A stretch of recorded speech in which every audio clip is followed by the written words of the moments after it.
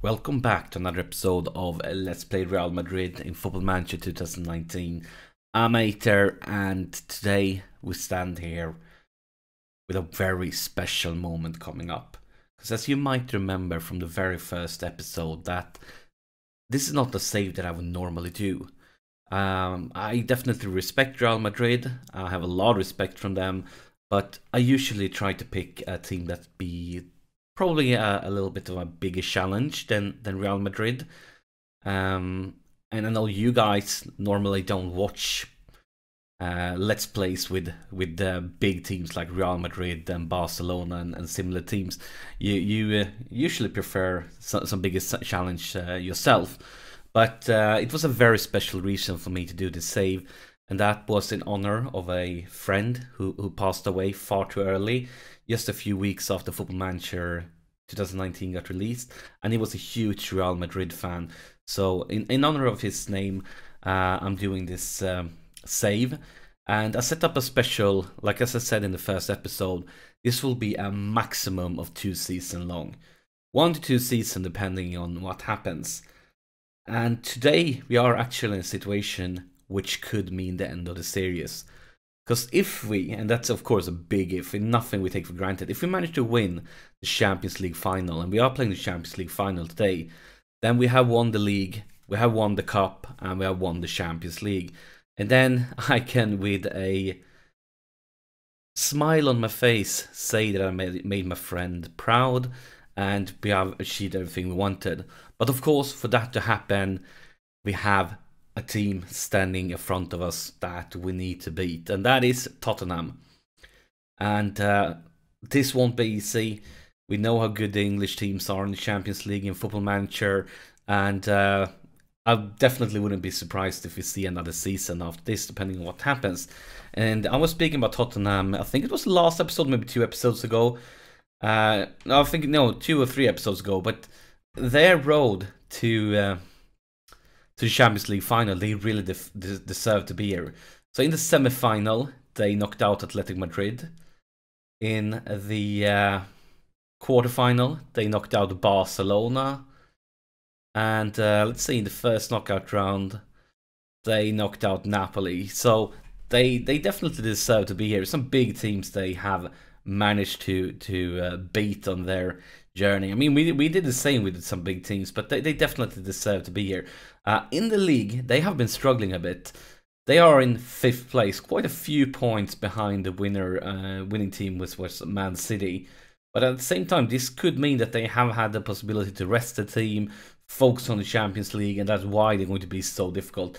And actually, of course, I did my own research, my own scouting of the team. And look at the team. They basically don't have any injuries on any like important players. So they will be able to play with more or less the strongest team. Everybody's ready, everybody's fit. Look at the fitness levels. I think this is an open game. Since we are Real Madrid, we should be favorites, but I'm not taking anything for granted. I won't say that we are huge favorites, just that we are in a position where we could be, we should be considering favorites, but it could be a very, very tough game. As you know, Casemiro is injured, long injury. Won't be seeing him until the next season. Caballos is still injured, and we actually have some room on the bench here, so we're gonna bring in some more defenders, and of course we're gonna bring in our goalkeeper. And this is a little interesting thing, because Courtois has of course been our main goalkeeper this season. He's been our number 1. But in every cup game, Navas has been the goalkeeper, so I'm not making any excuse just because of the Champions League final. He will be starting this game too, since he has been starting every Champions League game before this season. And if you look at his average rating here, it's actually a little bit higher than Courtois, but if you look at the last 5 games, Courtois has been a little bit stronger. So it's really, really close now when it comes to how they are performing. But I think we talked enough now. It's time for the Champions League final, and oh, this is huge. And if you can see all the big Tottenham names there with Eriksen, Hurricane, Delali, and so on. But I would say also we have all the big boys ready to play. And what do we say here? Should we go passionate? I mean, it's the Champions League final. I think we should go passionate. Let's just talk about the fans. And nobody cared. Come on, lads. What's up with that? It's the fans. It's a Champions League final. You should care. You should be passionate. Well, not the best team talks we have had this season, but a game is on. The Champions League final. The moment of truth. Now is the chance. And here's Toni Kroos for the corner. It goes far. And Benzema. And on the rebound, Benzema. Again, his 25th goal of the season. And we are off to a dream start here. Haven't even played 4 minutes when Benzema scored. Let's look at the replay here. Kroos for the corner. Benzema with the header. It bounces back. And then gets another try. And no chance for Lloris in the Tottenham goal. But something here happens ASAP from the kickoff here. I said so many times before, whenever I score, it becomes a highlight ASAP. From kickoff, it's usually bad news for me. But maybe, just maybe we can turn it around to something good. Or maybe not, because we are losing possession here. Come on, lads. Isco, Asensio, back for Isco. Here's Sergey. Milinkovic for Bale from bad angle. But we get a corner. We get a corner out of it. Cross for the corner, goes far, and that was actually a great chance for Benzema. That was kind of almost even better than the one he scored from. Really feel like he should at least been able to hit the target from that distance. Now the clock just ticks away. Here is a throw-in. Goes to nobody. Milinkovic cross for Isco. Isco goes for the other side here. Adrianso, Bale, no, this is bad news, this is really bad news. This is not what we want to see. Focus, guys. Passion, win it back. I mean, Harry Kane, he's just too good. I feel like the only way to stop Harry Kane is probably with a shotgun or something like that. Because that finisher was more or less perfect. Take a look at this one. Can't really blame the goalkeeper for that one, but of course it's devastating. It's a Champions League final. We are dreaming, we are believing. We are definitely going to demand some passion here. But instead we see another highlights that start with Tottenham. And that was unnecessary to give it away. Eriksen is an open goal almost, but good save from Navas at the end. It actually wasn't a save, I thought he did, but he just went outside. Marcelo with the throw-in for Toni Kroos, back to Marcelo. With an early cross is cleared. Milinkovic into the box. And we lose it again. Come on, lads. Come on. And here's Isco. Here is Isco. And we are back in the driver's seat. The Champions League dream is alive. And as I said it before, but I can't stop saying it. You know how important this game is for me. Really, really important considering what this whole save is about, to honouring my friend, and winning the Champions League final would be basically the perfect way to do that. And of course, no offside at all, but yeah, this goal right now. I kind of love you a little bit. But we are Real Madrid, we are demanding more. Yes, some pressure, but you should be able to handle it if you play for Real Madrid. Instead, we see Tottenham with a highlight.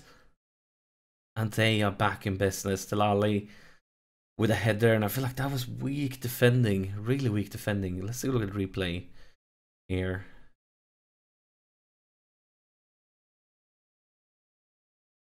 Yeah, it's like you don't even try to challenge him for it. I am not amused with that one. And of course, the clock ticks away now. We're about to see the halftime whistle. And kind of a crazy first half here. 4 goals in the Champions League final in 45 minutes. It's not that common, I believe, but of course we can't be pleased. We need to tell them that. Looking at these ratings, we have 2 guys, it's Isco and Benzema with good ratings. But then we see like 6.4, 6.5, 6.5, 6.6. So there's a lot of room for improvements. And let's go to the tactics here, because we have been playing Gegenpress, but I don't feel like it has been working perfectly. Let's try the vertical tiki-taka. It's the one I'm usually using when I'm playing a little bit more defense-minded formation. I just want to see what effect it has right now, because I feel like the Gegenpress haven't been working perfectly for us this far into the game. Get creative, lads. We are Real Madrid, clock statistics. Look at the statistics. 13 shots to 3. And it's a draw. How? We are clearly dominating things completely and still a draw. But looking now, nothing goes on. And of course, let's say that we see Tottenham with a new highlight. Trippier. Beautiful by Isco. Can we turn it around? But no. No, no, no, no, no, no, no, no. Luckily for us, though, Navas saves today and we are still in it. Maybe we should go back to Gegenpress. Because I want to see the statistics. I feel like since we changed that, we stopped creating chances. But maybe this could be... Oh no! We lose possession again. We are losing possession far too much. Far too much. Maybe we should try to play possession-based short time passing. I haven't done this before. The control-based possession or possession-based. I haven't tried to play that in this series yet. Maybe the Champions League final is the right time to try it. Well, you could have took a shot there. It was a great shot, but here is Gareth Bale. His 28th goal of the season. Benzema with an assist, and oh, I mean, you know from last episode that my voice is not in top shape, and I feel like with all the semi-screaming I've been doing right now, I'm about to destroying it, but I don't care. It's the Champions League final. We just took the lead. Gareth Bale. Looking at these statistics now to see what happens. So definitely time to use some subs there. So let's see who's having a bad day at work. Marcelo, yes. Asensio. I think we're going to solve it like this. That Isco and Asensio will change in places. And then we're going to bring in Vinicius Jr. instead of Asensio. So he will be the left winger. And then, let's take a look at fitness levels. Toni Kroos. Haven't had a great game, not a great body language either. I think it's time to bring in Luka Modric. And we're not parking the bus. We are not parking any bus here. Let's go for the last sub. I think it's time for Danny Drinkwater, the man we signed for this season for, I think it was 5 mil. And he's been very good for us. For those 5 mil, but here is Tottenham with the throw-in. Focus, lads. Beautiful, beautiful. Turn it around. Counter-attack, Benzema. Benzema. I'm going to go all by himself. Heinz Drinkwater. Could you imagine Drinkwater coming in as a sub in the Champions League final and scoring? Oh, this is really... I was about to say, this is really dangerous.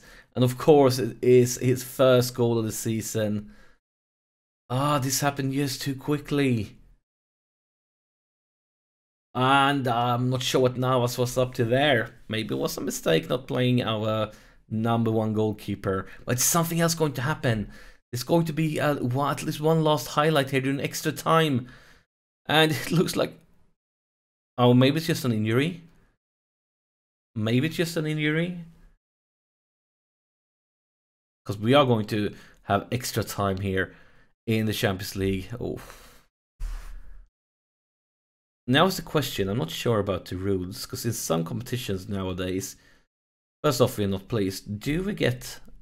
Actually, we could just start extra. I just want to see, do we get an extra sub? I'm not going to do it for real now, I'm just trying things around. Yes, we are getting an extra sub. So we're going to wait for it for a little bit longer, but then we need to start thinking if we want to bring in someone early to get some fresh legs onto the pitch, or if we want to just to stay cool and bring in somebody who's good at penalties. We'll have to think there. But we can't wait too much longer, because if we want to bring on some fresh legs, actually let's pause it already. Let's go to the set piece taker. Actually, we could. One game. Now it's completely lagged out. I want to go to the penalties. And now's the question.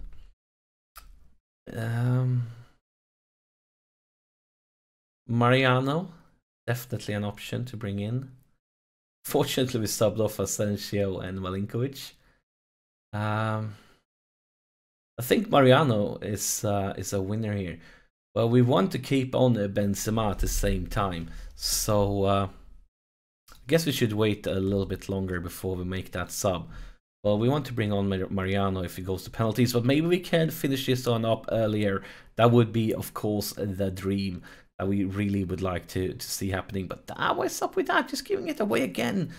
We don't normally lose this much possession during the games. Let's pause it. I'm going to try that I was talking about. Let's try to go control possession. I haven't played this one before. Let's just try the default one, see how it feels. I feel right now it's been far too much back and forth, back and forth.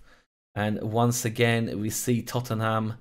Nobody tried to stop him. Why is nobody trying to stop him? You have 3 guys, and you just like open up a road for him to go straight through. We'll show what's up with that.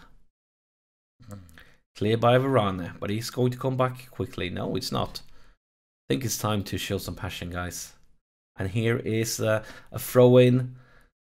What do you call it? Goes for, I was about to... I'm getting confused sometimes because they are playing in white, and I'm so used for us being white. So I saw a player, I was an offside, a player wearing white, and I thought for a millisecond that this is going to be something huge for us. And then realized, no, of course not. It's a Tottenham player.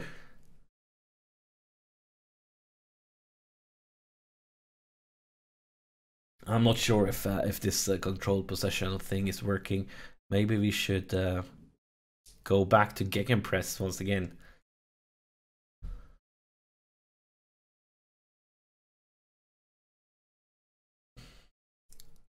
Why is every single highlight starting with Tottenham? Why is nobody trying to stop them? I don't understand it. Nobody tries to win the ball. Nobody at all.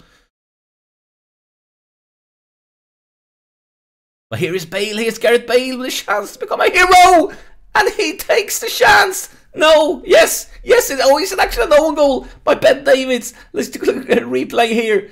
This is the dream. So Bale, and then it saves it, and I'm not sure. I think it shouts, bounces off Lloris back to the defender, and then into the goal.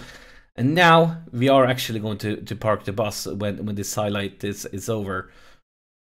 Considering, of course, that they don't score. I'm going to change the defensive line to much deeper. So now let's go to the tactics screen. We are clearly going to go like this. Now, how do we solve this? Because now we're not going to gamble for penalties, of course, which means we could... Is there anybody that actually likes to play in this position? Kind of not Modric. Can you-ish? Drinkwater, can you-ish? I think Drinkwater could be the best option. And then we have one last sub.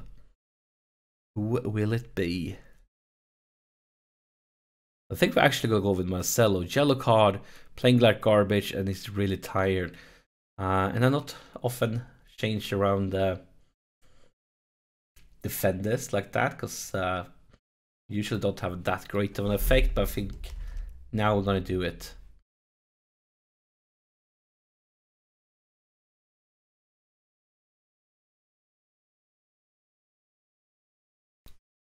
And of course, let's pause it there. I forgot the most important thing. We were going to park the bus. Why don't you guys remind? Actually, let's go. We are going to go really defense-minded now. Really defense-minded.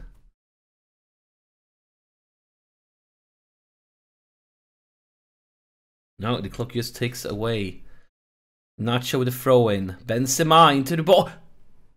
It's going to be a penalty. This is the moment where we could win Champions League. This is the moment that we dreamt of the whole season. Isco steps up and he makes no mistakes. Guys, you know what this means. They have 4-ish minutes to turn this one around. With 2 goals up, we can smell the glory of the Champions League title. This is... oh, I'm almost tearing up right now, guys. I'm almost tearing up because this means so much for me. This is such a special moment. Such a special man. It means... I mean, it means the world. I knew when I started this save that there was a big risk that I wouldn't manage to end it in success. But I felt like at least I need to try. And my friend who passed away, he would know, like, if I try, he would have appreciated it. But now, this is more than just trying. This is a miracle. We won the league, we won the cup, we won the Champions League. Could you imagine? Like, this is a fairy tale. And I said before, yes, Real Madrid is not the toughest team to win titles with. But yeah, this means a lot to me, guys. It really does. And of course, this means this is the end of this series. Couldn't imagine a better ending. And oh my gosh, I'm tearing up right now. But I just want to say thank you, a big thank you to all of you who shared this journey with me, who's been supportive, who's giving videos thumbs up, who's commented, and basically allowed me to do this last thing for my friend. But still, I mean, it's been a fun save at the same time, because I usually play with a little bit of a smaller teams. This has been like a completely different playing style that I normally do. I have had to focus on things that I normally don't focus on, and it's been a blast. So yeah, thank you all so much, and of course this is the end of this series. But I hope I see you all in the future. Yeah, thank you so much.